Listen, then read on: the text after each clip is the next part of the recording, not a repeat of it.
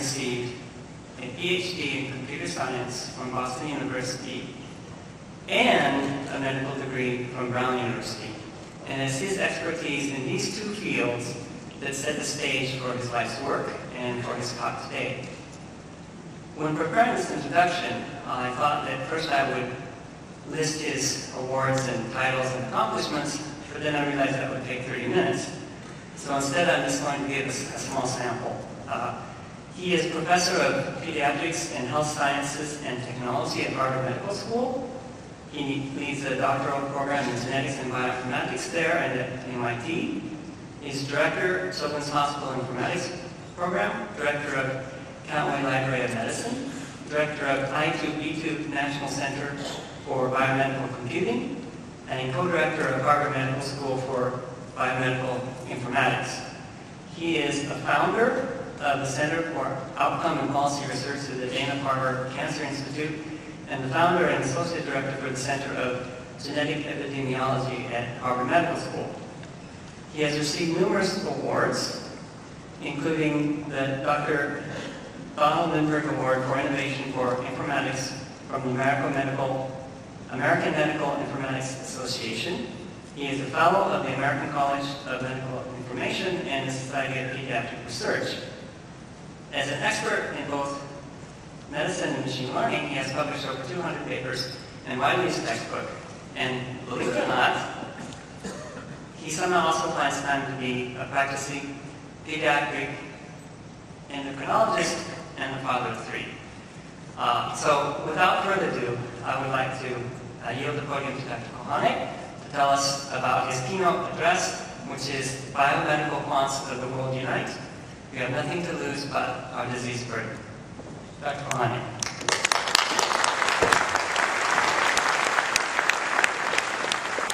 Thank you very much for that kind introduction. Let's see.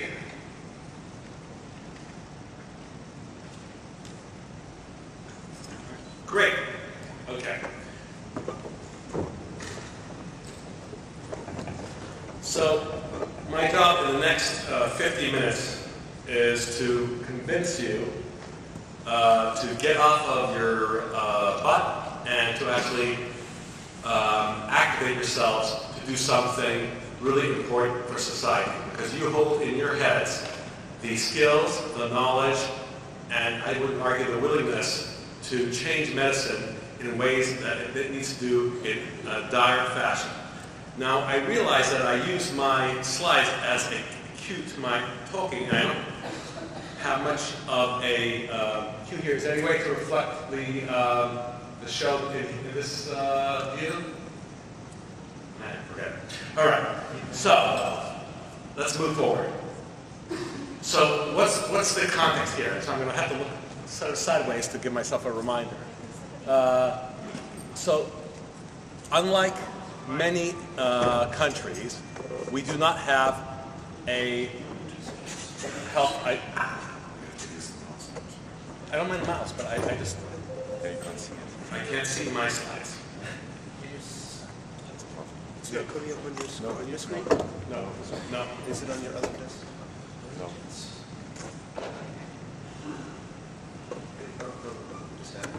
There, that's good. Excellent, fine. So yes, so there's no national health identifier. There's lots of models for getting paid. There's not a single payer system, although in some countries there are. And let's see. Electronic health records were very poorly implemented in this country until about 7 years ago, when the Obama administration implemented a $40 to $50 billion bribery program where doctors each got $44,000 to adopt electronic health records. And that's had the effect of having these electronic health records adopted by over 50% of the practices in the United States, but as I'll argue shortly, at the cost of having adopted technology that is state-of-the-art for approximately 1980. And we're now in a situation where we actually have multiple alternate models of healthcare delivery that are being offered. Even at Harvard Medical School, you will see in the middle of this medical industrial complex a small little clinic by CVS, the pharmacy company, where you can be seen for small medical problems. And most people, if they have a small medical problem, if they have ear infection, if they need a vaccination, they'll go there. They will not go to one of the healthcare systems. So we're potentially at a point of disruption. And right now, there's also a threat and a promise, a threat to the healthcare system and a promise to the rest of us, that we're no longer going to pay doctors for doing things to us, but we're actually pay them based on how well we do after the fact. And as a result of this, healthcare systems are beginning to become aware that they're going to be able to monetize their own data.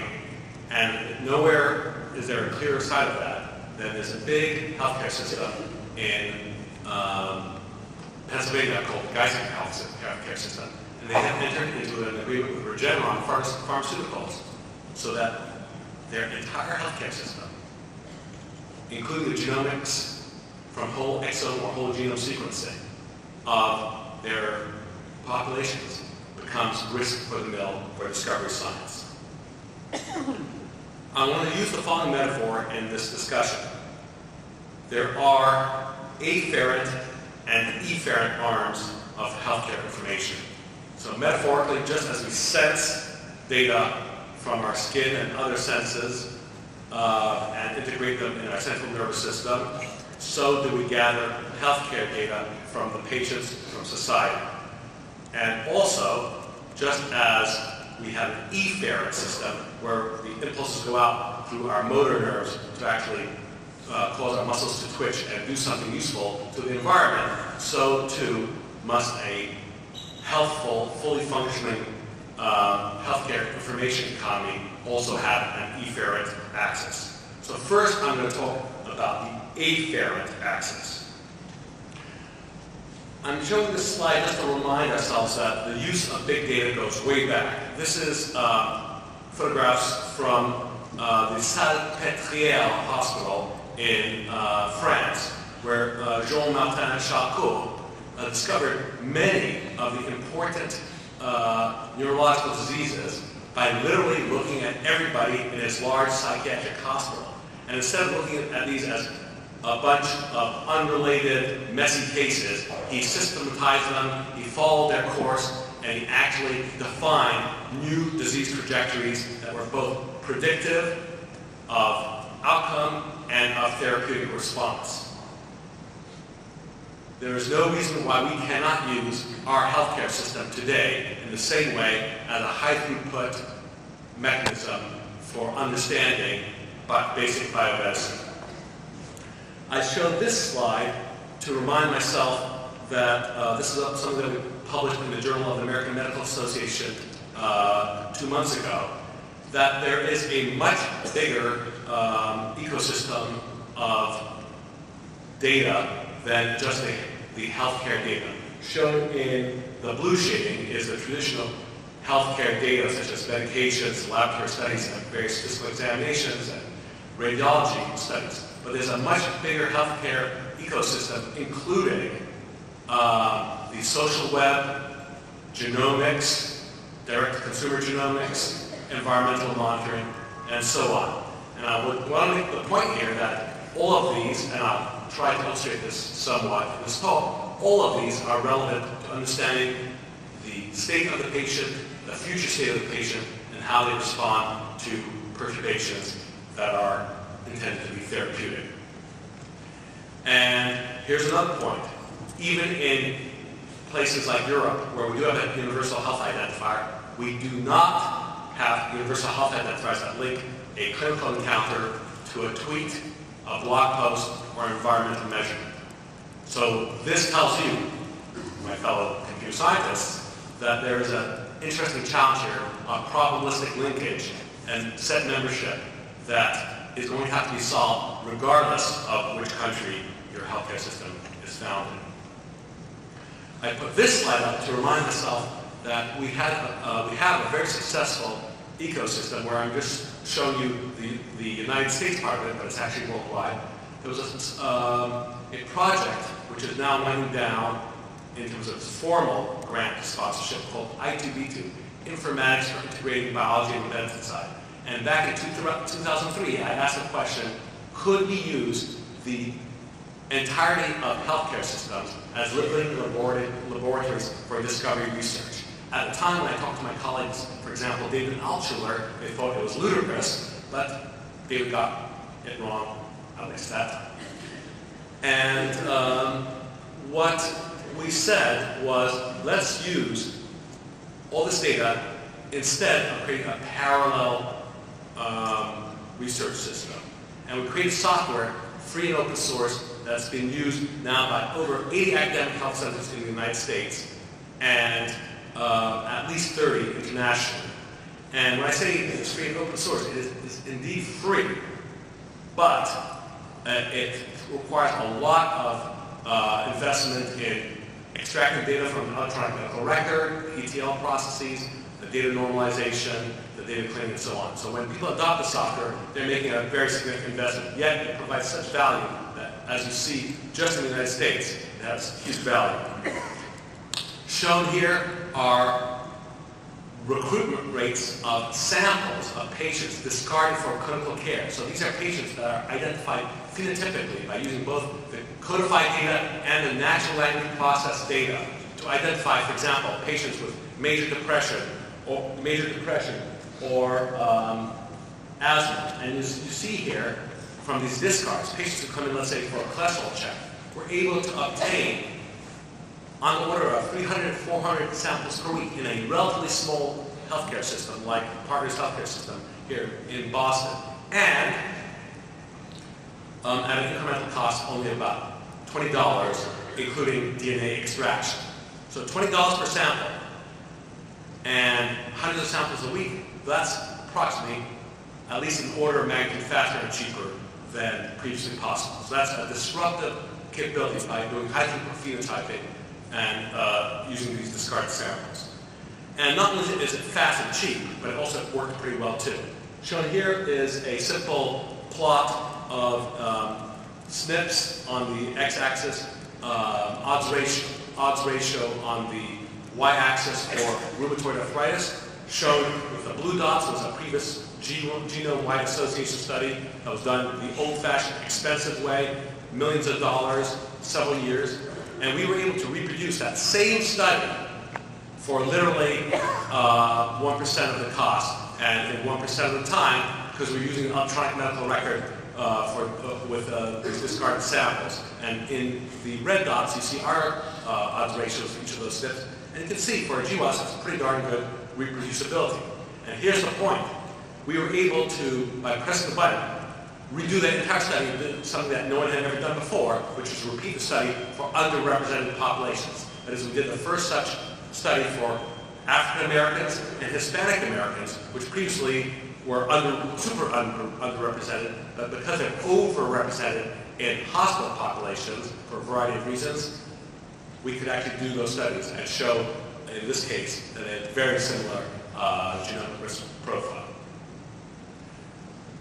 So it turns out that multiple hospitals adopted this I2B2 software for analyzing whole healthcare systems. And among the hospital systems that acquired these were all the Harvard-affiliated hospitals.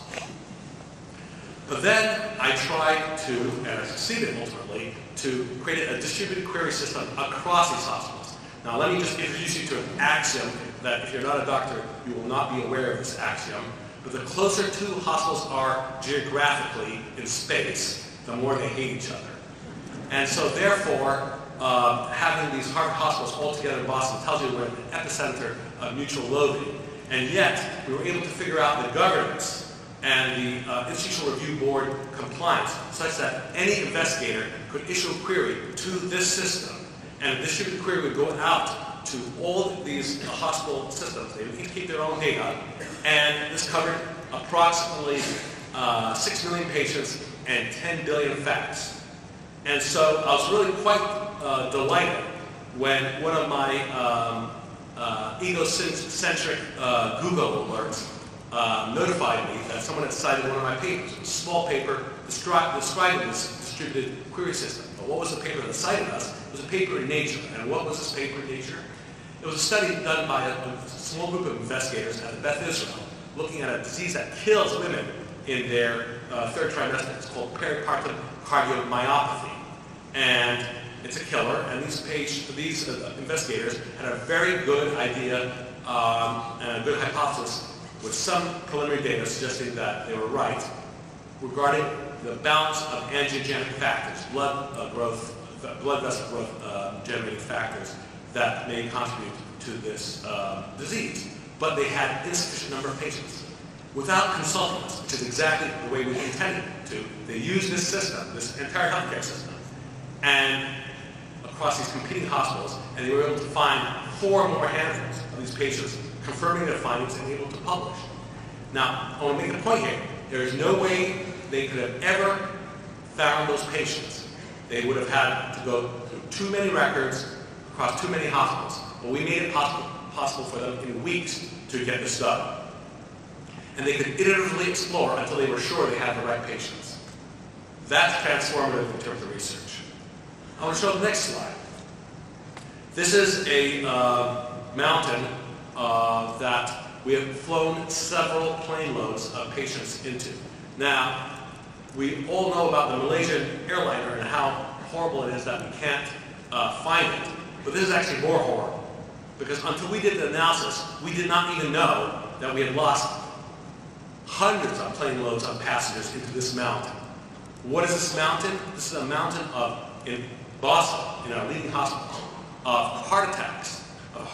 Increased incidence of up to 18%. We did not know that this mountain of heart attacks was happening until we, the nerds, did the analysis post factum. And guess what? Worse yet, we caused that mountain. That's Vioxx coming on and Vioxx coming off. It was this overzealous use of an otherwise pretty good analgesic that actually caused this huge mountain of heart attacks. What more can we say about a healthcare system where when we applaud 1% decrease in heart attacks, we're willy-nilly, without knowing it, causing 18% increase in heart attacks? And by the way, it need not have happened, because back at the beginning of that mountain, there were publications suggesting that we should be worried. And some healthcare systems, like the Kaiser Permanente system in Northern California, said, we're worried, we're taking it off formulary. How can we as quants just be sitting by while our parents and loved ones, other loved ones, are actually being hurt and killed by this medical practice? And just in case you would tell me, hey Zach, this is post hoc analysis, I can tell you that we did the same analysis in the heat of battle when a drug called rosiglitazone or Avandia was suspected of this problem. And sure enough, we found I think it was a relative risk of 50% increase relative to other drugs in the same class that we published based on introspection into just our own healthcare system. And this was used by the FDA to black box that drug. And again, we're not pharmacoepidemiologists, we're not experts in this area, but by being quant nerds in the biomedical space, we said, this is something we should be worrying about today. And there's a much bigger tapestry that we can be understanding if we look very carefully at the data. Shown here is our lives as viewed through a healthcare system. On the x-axis is years, on the y-axis, colored in is various numbers of chronic diseases. And so here is in red, 4 or 5 chronic diseases, and fewer diseases, and actually no chronic diseases shown in blue. And it's very important to see that because it tells you that by age 80, if you are healthy, you are extremely abnormal. And that should tell you something about the controls that you want to have for a study, and should tell you something about how likely you are to get given patients. And it's actionable. Shown here is an amazing, to me at least, an amazing normogram. On the x-axis, on the y-axis, is the number of facts known. And when I say facts, I mean this in the most technical sense. In a big dimensional table, how many facts do we have? How many rows do we have about each patient? And what it shows you, and on the the x-axis is age. What this shows you at every point, at every squiggly normogram, is the likelihood that you're going to die in the next 3 years. And this shows you that just by looking at the fact count, we have a really good handle on how likely you're going to die in the next 3 years. But guess what? Does any doctor know this? No. Does even a healthcare insurance company know this? No. Think about the predictive algorithms that you could go to town with if you knew this, plus just a little bit more. What about the behavior of doctors? Shown here is for one laboratory test, the white blood count, how long it takes to reorder the white blood count. The y-axis is the days to reorder the test. And what it shows you is at the extremes, at the very low white counts and the very high white counts, you have a very short time to reorder. Why? Because in those situations, you're very worried about the patient. And in the middle, you're not so worried about the patient. Now, of course, some of the worry relates specifically to the count itself, and the rest of it globally to your gestalt of the patient. But here's the point I want to make. This is a much smoother measure of normality as crowdsourced from thousands of doctors working on millions of patients than any standard normal range for laboratory values. Moreover, the same white blood count can be done for different ages. So for different age groups from newborn all the way to adults, you can see the different normal ranges. And here's the fun part. If you use the most simple machine learning toolkit, let's say logistic regression, on just about 50 of the laboratory studies that are done on the admission of the patient, and just measure how sick the patient is by virtue of how likely the test is to be reordered based on the value of the test on admission, you can actually predict length of stay of the patient without any tweaking of 75 to 80% area under the curve. And you can do much, much better if you decide to tweak it. Again, when you're admitted, no doctor knows this about you. But you guys and ladies could actually come up with those predictive algorithms. And I'll skip by this slide, but out of interest of time. Here's another slide. Another patient. This circle, around the peripheral circle, I have clumped together the billing diagnoses, the discharge diagnoses, after an emergency room visit of the patient into these larger categories. The patient comes into the healthcare system at the center of this circle, and as they come closer and closer to the present, they come closer and closer to the periphery of that circle. And you see them bouncing around with all these different diagnoses. I want you to consider for 5 seconds, and then I will ask you for a diagnosis. I'd like you to consider for 5 seconds what is the diagnosis of the patients, and have no fear. I've asked this question for approximately 500 medical audiences, and they never get it. So you can't do worse. All right, what's the diagnosis? Who said domestic abuse? Have you heard my talk before? Oh, that's not fair. Oh, come on. Where is your sense of fair play? All right. Yes, it's domestic abuse. And what we have done, actually, is we trade across all the admissions, all the discharges from emergency rooms in Massachusetts, all patients. And we were able to come up with a naive Bayes predictor that predicted, on average, 2 years before the healthcare system was aware of it, and up to 6 years before the healthcare system was aware of it. domestic abuse. Now again, think what, if this is your mother, daughter, or sister, because typically it's women who are abused domestically, think how you feel about the healthcare system that can't detect it for 2 years or up to 6 years when a simple naive Bayes predictor can do it. What the heck is going on? And why are you not in there in the trenches coding up those predictors? These are not odds ratios that we're all so proud about when we do a SNP GWAS, when we see, oh, odds ratio of 1.8. These are odds ratios of the tens. This is really actionable stuff. So I show this slide just to say there are a multitude of data sets that you could go to town with if you just stretch your wings a little bit further and include a large set of data. So this is this splash diagram shows where is the different prevalence of autism in this country based on a sample of 33 million patients, of which 56,000 have autism across the country. And I chose to study this with a colleague of mine, Finali Doshi. He graduated from MIT 2 years ago, and now, 2 years later, impressively, has just accepted a tenure track position at the SEAS faculty at Harvard.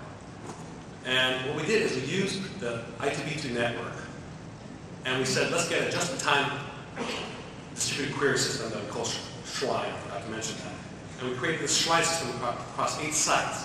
And in doing so, we had the largest comorbidity study, the largest study of other diseases associated with autism to date. In fact, we had, I believe, over 14,000 patients with autism. And we said, let's not look at just the behavioral, emotional components of autism. Let's look at all the medical components. And in fact, it turns out that there's about 5,000 medical comorbidities of autism of various frequencies. And so what we did is, and this is actually mostly Finali's work, or I should call it Professor Doshi now.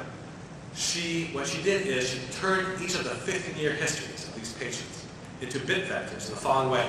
For every 6-month chunk of the patient, she created a 5,000 element bit vector, say 1, 0, depending on whether or not you had a disease, that one of those 5,000 comorbidities during that period. And then she did a simple clustering exercise that would have looked exactly identical to the clustering code that you would have seen from the yeast cluster experiments of Botstein et al. Around 14, 15 years ago. And what she found across these patients is the following.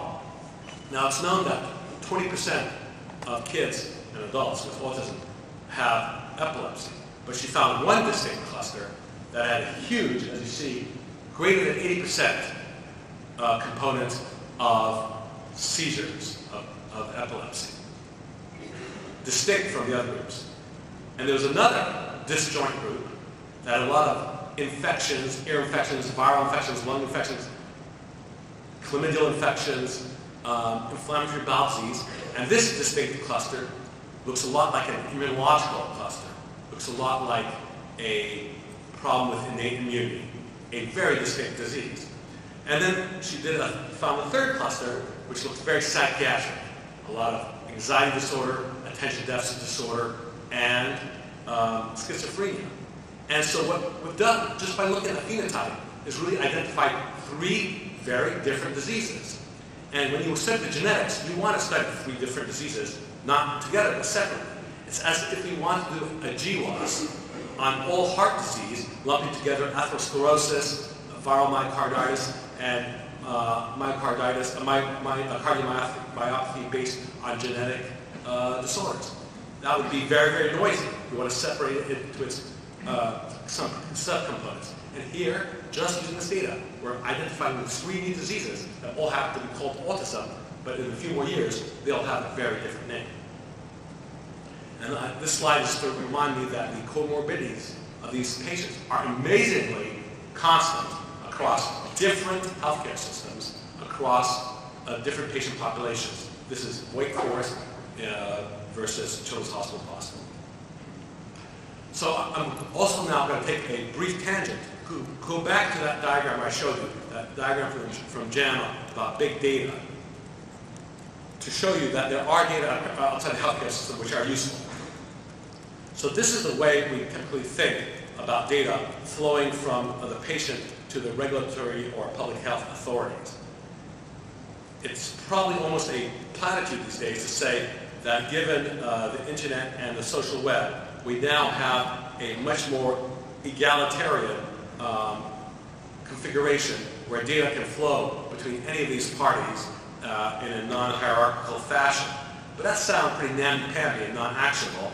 And so another way I would like to say it is we could take that big mess, this is the work of John Brownstein, that big mess of the social web and actually organize it such that we can actually predict ahead of public health authorities, for example, important phenomena. So for example, as summarized in this article in the New England Journal, John and his crew have gone on and done some very impressive world-scale epidemiology using the social web. So this is something called Health Map. I grew up in Geneva, Switzerland, and I imagined that there was a big room like this with DEFCON 5 screens showing all the big outbreaks happening across the world and protecting us from these outbreaks. Of course, none of those rooms do not exist, except now they do, because both the CDC, the Centers for Disease Control, and the WHO actually use Health Map. And what is Health Map? Health Map is a map of all infectious diseases in all locations at all times. And what it does is 24 hours by 7, it mines a variety of data sources and drops into a variety of locations information about the patient based on fairly straightforward parsing of the record as shown in this cartoon. What has happened, when, and where. And as you see, lots and lots of different alerts are used from a lot of data sources in a lot of different languages. And all these documents are characterized and classified systematically and automatically across all these languages, across all these diseases.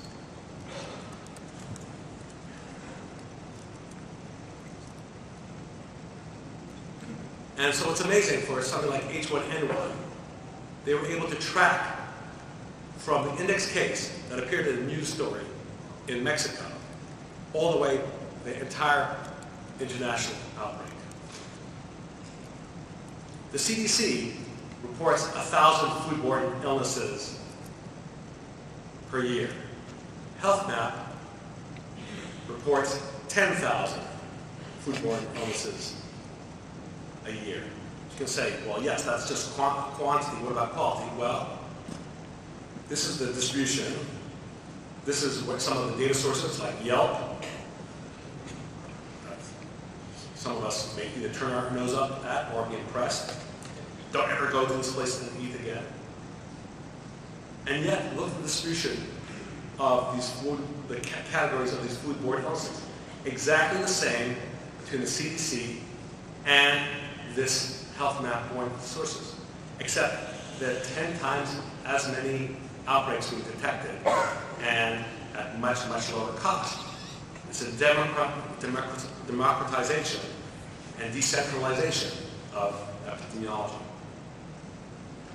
And the FDA now has a trial, again with John's group, called MedWatch Social, where they're using social web to look for various comments about drugs, where they, despite the typos and despite spelling variations, they identify, and invented words, they identify various relationships between drugs and outcomes in such a way that they can report them systematically to the CDC, to the FDA. And so far, that trial seems to be going pretty well. Again, it's a different mode of thinking. I want to give a shout out to my colleague, Chirag Patel, that we recently recruited from Stanford, where he's done exactly the same trick that we did with genome-wide association studies, but he did it with environmental-wide association studies. So you may or may not know that there are these studies called the NHANES study that happen at regular intervals, where sampled patients, specifically sampled to be represented across our country, are selected, and then they're, in addition to a bunch of questions and anthropometric measurements, their blood and urine is sampled and run on mass spec for a variety of heavy metals and small molecules. And what you see here is a study where on the y-axis, just as for a GWAS, you have the log p-value of a significant disequilibrium relative to a disease, in this case type 2 diabetes. And on the x-axis, instead of chromosomes in the Manhattan plot and SNPs within those chromosomes, what you see are categories of compounds and individual compounds instead of SNPs. And you see that a few of them exceed Bonferroni correction for multiple hypothesis testing. And you see one, and this is reproduced in multiple studies, not just 2 studies. You see an epoxide that is a common pollutant that causes an increased risk, and you see a vitamin metabolite that also reproducibly, beyond Bonferroni correction, causes a decreased risk for type 2 diabetes. And this is incredibly important because as much as we like to look at genomics, and I do myself, it's important to remember that for most common diseases, heritability is only about 50%, defined in narrow sense. So that means that the variance from non-genomic sources is about 50%. And so it's a pretty sad thing to just ignore that other half. But you have the toolkit, intellectually and computationally, to address this source. So now I'm going to try to switch gears and go to the efferent arm, the business part of making things happen. And so I hosted at Harvard a clinical bioinformatics summit maybe 3 years ago now, and asked what was it going to take to create clinical grade genomic sequencing so that we could go beyond the heroic acts of teams of real informatics wizards, bioinformatics wizards, to actually turn this into a clinical routine thing. Unfortunately, it became clear to me that the conference was turning into what every such conference turns into, which is an argument around standards. Now, don't get me wrong, standards are incredibly important, but they're incredibly boring. And they'll also take forever to happen. And again, growing up in Switzerland, I'm all too aware of how great an excuse standards are for sitting around in fancy restaurants overlooking beautiful vistas and talking about where is the right place to put the comma in the standard. So instead, what I suggested was, let's create a contest. Let's create a contest where we're going to take several families with a child with a really bad disease that's going to kill them. And where we have a suspicion that it's genetic, and we're going to take the families and have consent to make their data available to the contestants. We'll get several genomic sequencing companies to make the data available, the sequencing available essentially for free, pro bono.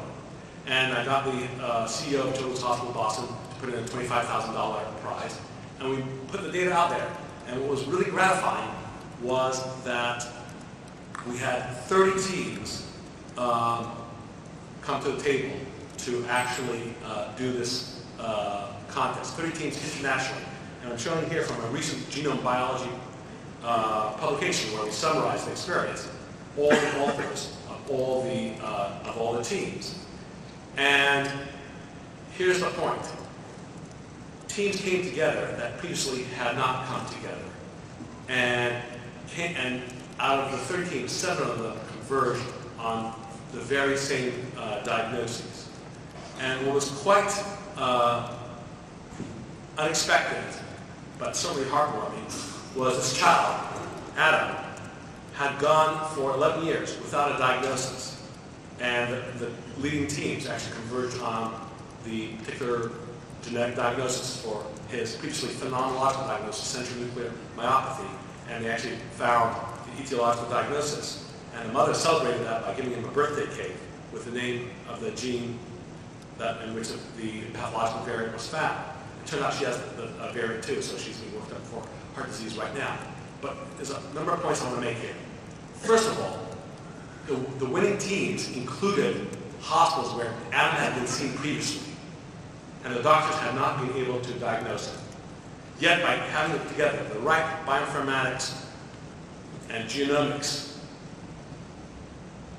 methodologists and clinicians coming together in a way that they never come together for real in the healthcare system, we were able to come up with this diagnosis, and that of a second child.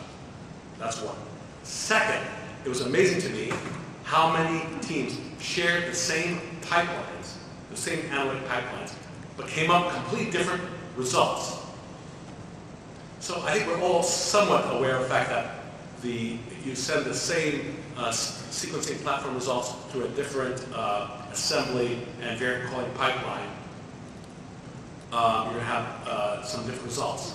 But I'm telling you that even with the same pipeline, the interpretations are quite different depending on what the teams look like. So there's a team structure that actually is functional versus one that's dysfunctional. And all of them seem to work approximately better than the healthcare system does today. So when we talk about precision medicine or individualized medicine, I think what we're hoping for is to be able to predict precisely, or to state precisely, what is the probability of the disease given the findings. And specifically, our best case should be that we should be able to say that something has a high likelihood or low likelihood, high probability or low probability, and have a very narrow set of confidence intervals around that estimate. So, just to see how doctors are about estimating this, we ask the following question. Okay, I'm going to give you a test for a disease. What? I'm going to give you a test for a disease. So wake up, because I'm going to ask you a little math question. Not math, arithmetic question. So this is a disease, let's call it zombie disease.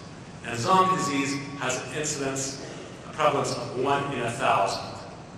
And this test is 100% sensitive. No false negatives. It misses no zombies. And it is 95% specific.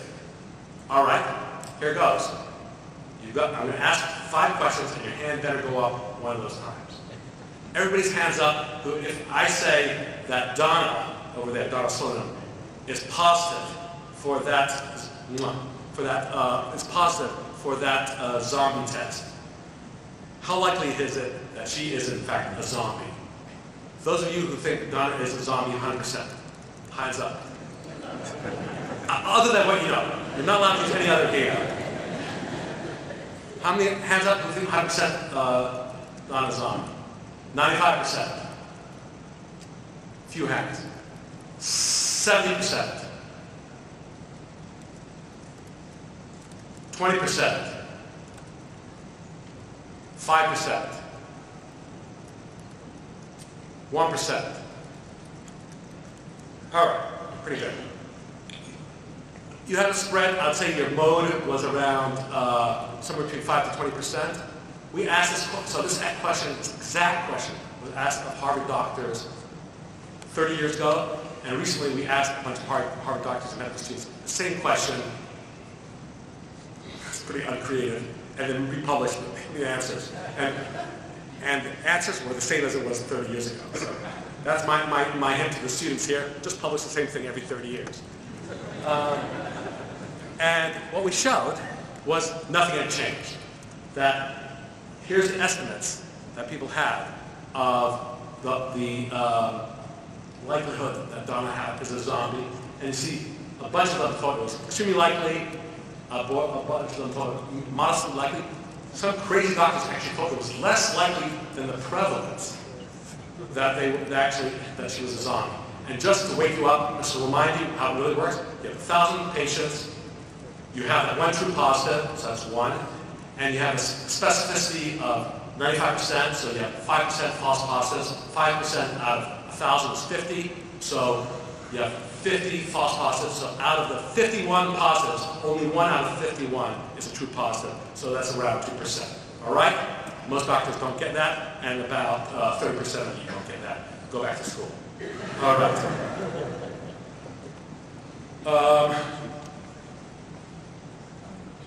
We'll get back to that. I was searching through the web for a slide about doctors working with patients, and I saw this slide. And I was both amused and appalled by it. By the way, I got it as a Creative Commons slide, so I didn't do anything. But this is the real slide, and I give it a Creative Commons attribution below it.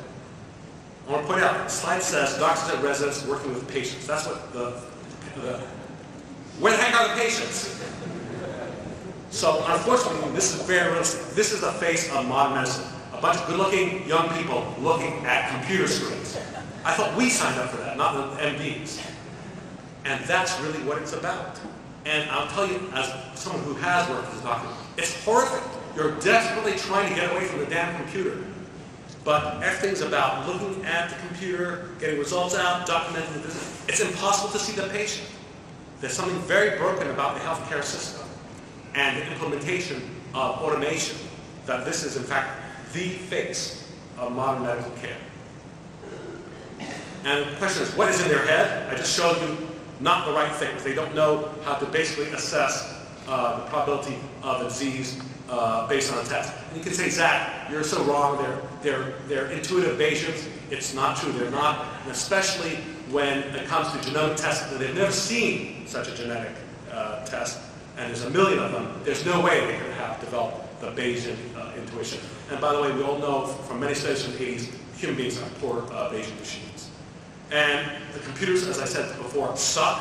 These are 1980s technologies. If you want to have some fun, look up a language called MUMPS. It's a dynamic language that is also a hierarchical database. And it's the language developed at Massachusetts General Hospital in the 1960s that is behind most of the leading implementations of electronic health records in the world. Not SQL or any other modern language. And of course, patients don't really enter into the mix. So what the hell is going on here? And why are we not fixing it? But before we get smug, I just want to say something very briefly to call out a term that I coined called the incidental ohm, the biggest ohm of them all, the ohm of incidental findings. And this is what we, this community, have actually generated. And so an article that I wrote in the Journal of American Medical Association with Russ Altman and Dan Macy's. Russ is another one of the keynote speakers. And we basically made the following observation, was that if you started measuring many, many things in parallel, like thousands of genetic tests, even if you had much better than 95% specificity, if you had 99.99% specificity, 60% of the United States population would be falsely positive. And we would start removing pieces of your body for no apparent reason. And if you think that's an exaggeration, let me show you a paper about how many women with BRCA1 variants that 10 years later are known not to be pathogenic had their breasts and their ovaries removed. Let me remind you of how many thousands of men, because people had a very poor test called a prostate-specific antigen, which should have been called the prostate-non-specific antigen, that had tens of thousands of prostates removed. But we were silent as a community, and there was no smart quants saying, what the heck is this test, and what's the positive predictive value, and give me the data. In 2008, I pointed out that this weird guy who discovered DNA actually was fully sequenced in Nature, and in table 3 of that paper Nature, he's said to be homozygous for 3 variants, which are textbook cases of really bad diseases. And I said, although this guy's weird, he does not have those 3 diseases. And yet, this was actually listed as being a sequencing error, but in fact, it's this problem. Just want to point out this phylogenetic tree, where on the bottom you see two Africans that are closely related to other phylogenetically, which is all well and good until you realize it's the very same patient. The only difference between them is they're different sequencing platforms. Each said to be 99.99% specific, accurate problem. So somehow they're not the same person, but they're phylogenetically related because they're on different platforms. I'm going to have to go by the slide just because I don't have enough time. I want to just a quick shout out to MacArthur at MGH, who did a very nice paper in Science, who essentially validated what we should have known in common sense all the time. He showed that essentially, I think it was 20% loss of function variants have no known phenotype. And why is that? Because under most circumstances, we are robust organisms. We don't fall over when we give up, when you just hit a pathway with one loss of function variant. We're much more robust than that, and there are compensatory pathways. And so we should not be surprised, in fact, that a lot of these variants in the outbred population do not cause disease. But nonetheless, we go off willy-nilly. One of our most successful stories in genetic testing is on cardiomyopathy due to genetic causes, which has been responsible for a number of high-profile deaths on the basketball court and other athletes, notably black athletes. And as a result of this variance in these in hypertrophic cardiomyopathy, a number of athletes have been taken off the court, have had implantable defibrillators put in, and have had the rest of their relatives screened because of concerns around this autosomal dominant disease. So we're just going to cut to the chase, which is because we now have all the exomes through the SB cohort from the National Heart, Lung, and Blood Institute. We have all those variants available to us. We're able to see the following. In the controls, in this disease that is 1 in 500, in the controls, where we should see only a fraction of one person, we see a huge number of controls who have the disease. What's going on? Well, if you look at what the variants are that were found in this control population, in the SB population, you find that 5 variants account for all of these apparent false positive. And very sadly, these variants are in African Americans. Because of the textbook direction to use ethnicity matched controls, no one used African controls in their studies. And guess what? Because of the diversity of Africans, because they're before the bottleneck, they have these variants which turn out not to be pathogenic. And we would have known that they were not pathogenic had we genotyped the African Americans, or the Africans. But instead we didn't. We based it on Caucasians. And remember what I just said. Think about all the damage that modern day genomics did to these families. Implantable defibrillators, scare the hell out of families, and all because we did not have the outbred frequencies of these genetic genes in the general population. So I'm going to start wrapping up, and I want to let my colleague know that I think I have 9 minutes, 5 minutes? 7. 7 minutes? I can do it. So this is what electronic health record technology looks like today. It's really cool from the 1980s.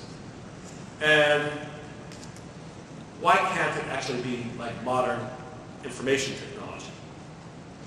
And so with my colleague, Ken Mandel, I wrote an article in the New England Journal in 2009, just as we saw the $40 to $50 billion investment on electronic health records happening in this country. And we said, hey, why can't healthcare IT be more like the iPhone? Why can't, if I don't like my order entry system or my drug interaction detector, why can't I substitute that app with another app, just as I can substitute my to-do list? Instead, of course, what you have to do is you have to spend literally millions of dollars to substitute that functionality. Just to give you a calibration, the Partners Healthcare System, which is only 8 hospitals, only 2 of which are big hospitals, is spending on a 7-year throw upwards of $1.6 billion on their healthcare IT to implement this functionality that is this big monolithic functionality. And so we actually defined, we got a grant from the Office of National Coordinator, the same office that is dispersing those $40, $50 billion. We said, why can't we create a thin abstraction layer on top of electronic health records called the SMART platform? It's basically a very thin, RESTful API that can be accessed, for example, through HTML5 and access data. And it sits on top of these data sources, whether they be personal health records, electronic health, institutional health records, or data repositories. And through this API, they provide these functionality which can appear as apps. And to give you a sense of its power, there was this great article in Wired magazine which had a very nice heart risk calculator, except it fully compiled as a PDF. It was just a static picture. And it won their design prize in Wired magazine. We took that picture that I just showed you here, and in 1 week, with one developer, we compiled it into actual code on our platform to be able to run on 3 different platforms. Now, technically, this was very successful, but I was very worried, to the point of being skeptical, that we would succeed in the bigger way, because I thought that the electronic health record companies would actually resist their monopolies from being broken by allowing other developers to innovate on their platform.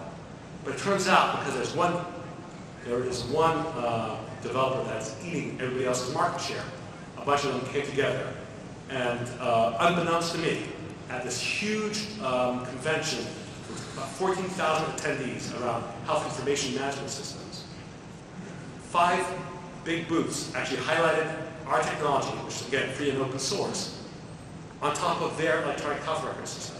So we're really actually getting real traction. I actually blew by a slide which shows how for the first time we've been able to integrate genomic data with the clinical data for decision making. And this is because we're taking very seriously our responsibility to actually make health IT in this case, not just the discovery portion, but the actual effect of our model. So if we're not going to have this, which I pointed out is the current state of medicine, how are we going to get to this? So what is this? That's McCoy. He's taking care of the patient. This patient is looking rather blue. And that patient, notice he has some decision support with all available genomics and medical knowledge, but he's holding it to the side. He's actually looking at the patient. And the other guy behind is looking for some alien to have an affair with.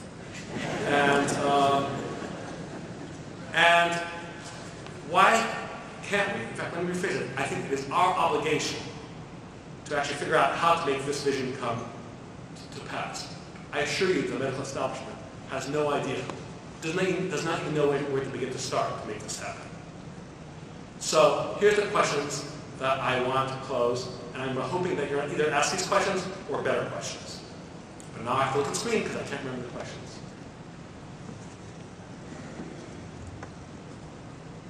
Okay, so basically, who's going to do this? It's not the healthcare system who's going to actually do this. Next question. I've talked a bit about patient safety, notably in the incidental. I know we all want to get those Nature science papers, but sometimes we publish a little bit fast. If we want to be actually useful for medicine, let's start publishing facts that withstand the scrutiny of reproducibility and that we want our mother, our sister, or ourselves to be treated with. So are we willing to be that rigorous, to hold ourselves to clinical grade knowledge?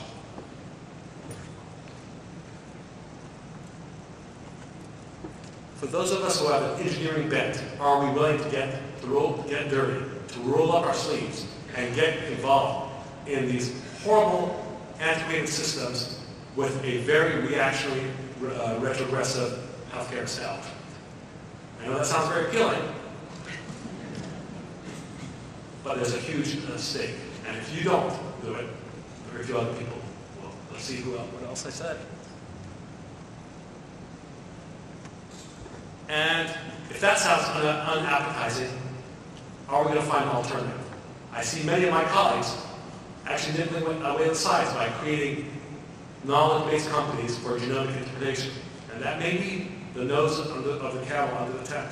It may be that the healthcare system is so hidebound that we're going to have to disrupt it from outside. And if that's the case, that would be rather sad, but it's better than not doing anything at all. So perhaps that's the alternative. And finally, I'm going to argue, if we really want to have big societal impact, should this not be an ISMB priority? Should not improving our diagnostic, prognostics, and therapeutic decision-making be an ISMB priority? I don't know of any other group that you represent that is, I was going to say better poised, but poised at all to be able to deliver it. So it's really your opportunity, your mandate. And guess what? If you do it, we'll all benefit. And if you don't, it's not going to be good when you show up in the hospital. So thank you very much.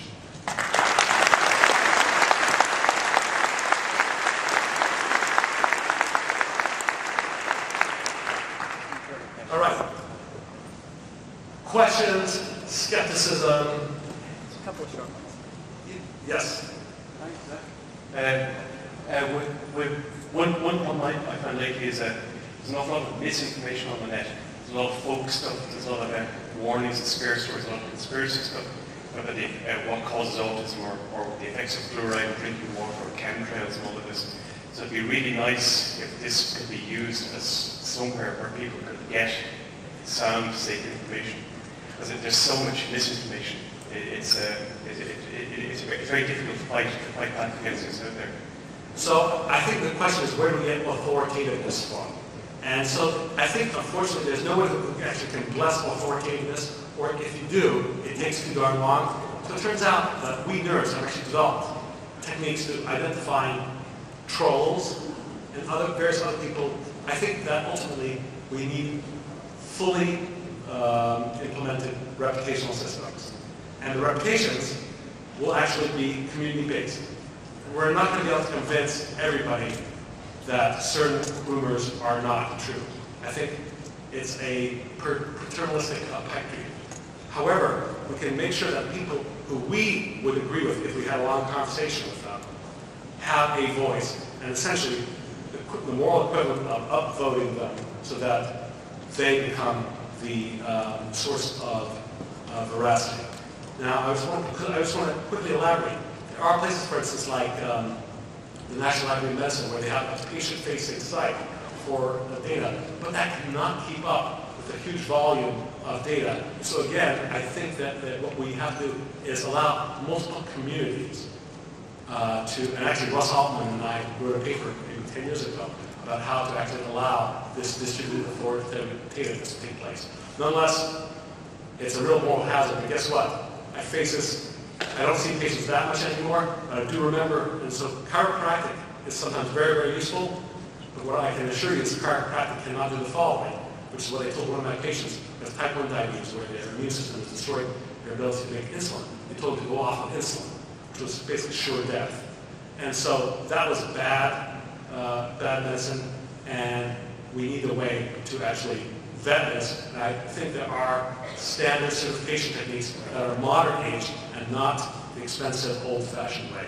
Any other questions? Hi, Terry Gasterland, UCSD. There are genes that are replete with either false positives or not really quite real changes. The enzyme family, the MUC family, the olfactory receptors. Titin is one of the genes on our skip list because it's so long and so difficult to sequence properly. How did you all validate that that was the right gene for this kid? For the actual contest, you mean? Well, I think you're pointing out correctly that Titin is a huge gene. I think it's not the biggest, it's one of the largest genes. And so there was actually, we did some standard validation of it afterwards, and it did validate.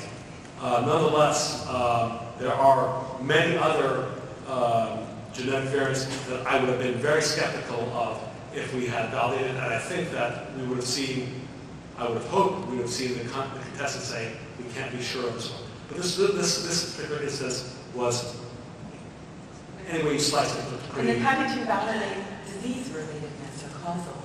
Oh, well, we had TRIO. Well, we don't... It's a very good point. So the question is, how do you actually validate causality? And it's a longer story, as you know. We did have TRIO, so we could show that it falls with a family, but nonetheless, that does not prove causality in itself either. The ultimate proof of causality has to be something like model systems where you take, remove, and reinsert that variant. I don't think we achieved that level of proof. And I have to say that that's probably where the future lies. I was pleased to be able to be awarded something called the Coordinating Center for the Undiagnosed Disease Network, where we're actually going to do this nationwide. And so our first cut is to do exactly what you just heard, but it doesn't get the causality. And so what's going to be competed out shortly is a bunch of validation centers where they're looking at the biology. So ultimately that has to be done, I think, if you want to have a higher degree of security that this indeed is the causal variant.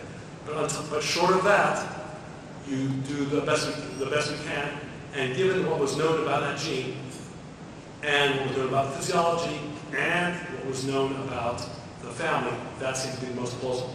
Is it an ironclad causal case? No. Awesome. Yeah. So, fantastic keynote, and there will be time for questions afterwards. For now, please join the ISCB in thanking Dr. Kohane for his fantastic keynote.